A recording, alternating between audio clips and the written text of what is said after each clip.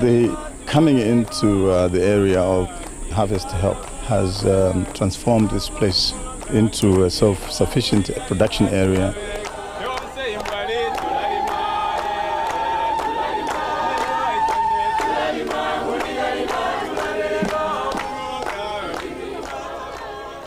Hello, I'm Edward Sturton, and as a foreign correspondent with both the BBC and ITN, I've seen something of the impact of natural disasters, famine and poverty in the developing world. Any reporter will tell you that there are times when they'd like to stop reporting misery and try to do something about it instead.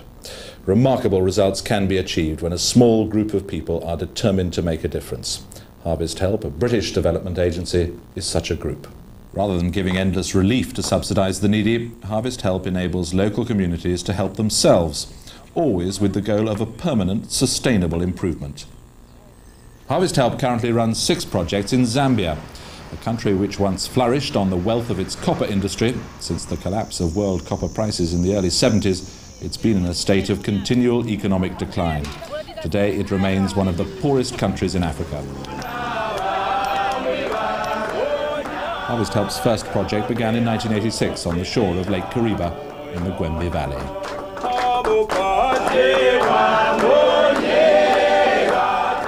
The valley people, the ones we are seeing now along the lakeshore, they used to live on the banks of the river Zambezi until the time when it was decided that they wanted to put a hydroelectric power station in Siavonga, so then the people had to be resettled.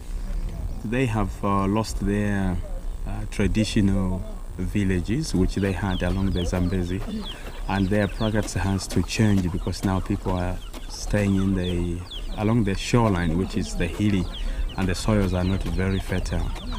As a team, we felt that agriculture was the most important thing to do, but after having meetings with the people, certain things came up like education, and we also went into other services like providing of transport to link the communities with the rest of the world through Siavonga.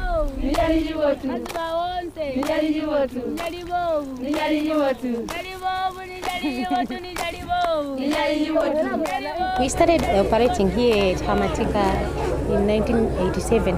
The Ministry of Health, through the district hospital, has a team which used to visit this place before, but wasn't quite regular because of the transport problems they used to have. My baby has been examined and she's quite healthy, so she didn't need any treatment. I'm learning a lot from the health education also. We do health education. We teach the mothers on how to look after themselves. And we also weigh the children, monitor the weight of the child, see whether the child is growing or not growing. Not only that, we also have antenatal clinics, postnatal clinics, family planning clinics, and cookery demonstrations.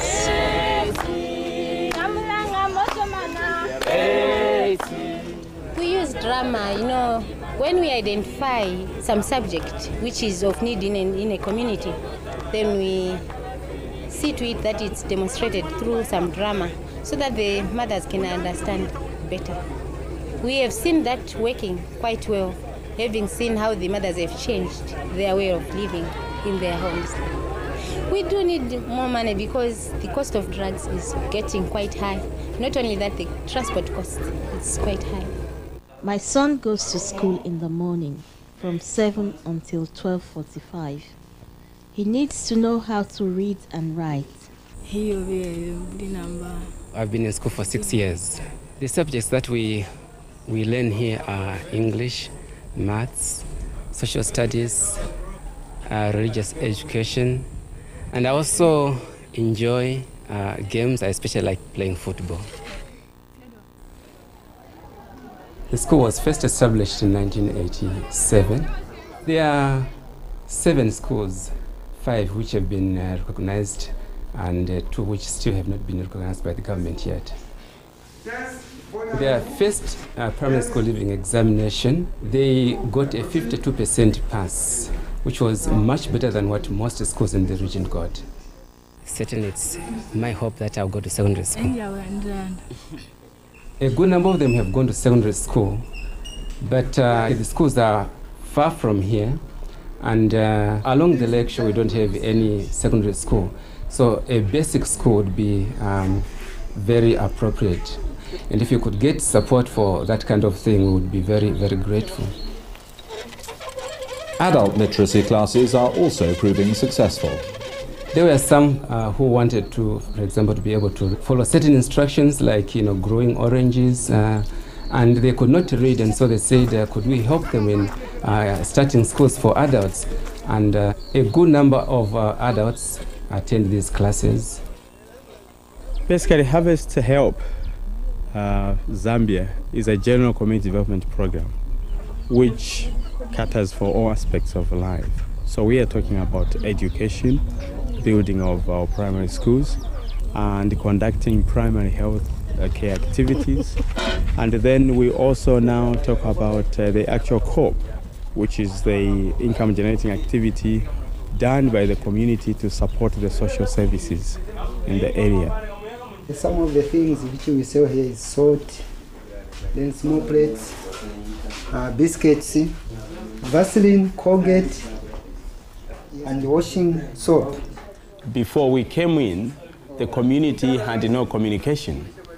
If they needed to get any plow part or seed, they had to go to Mazabuka or into Siavonga, which meant using a dugout canoe, spending nights on the islands. But now, there is a boat service that's going around to the centers. They don't need to worry about that. The warehouse is the link between the rest of the world and the COP centers along the lakeshore.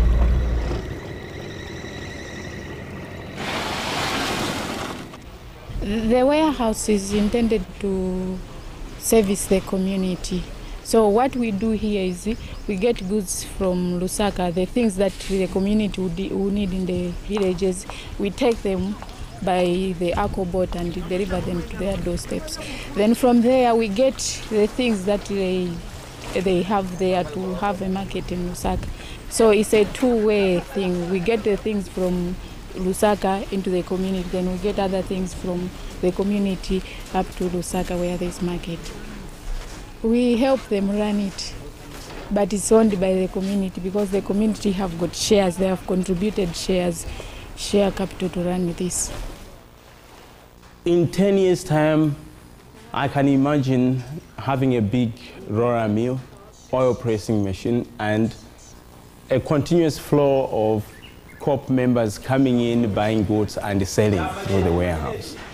And I can also imagine this place looking at more income generating activities that will bring in income. The aim of our Gwembe Valley project is to be able to stand on our own feet. While we appreciate the support that's coming in from outside, but we feel that it's right in our own mind that we have to do certain things so that we can be able to be on our own.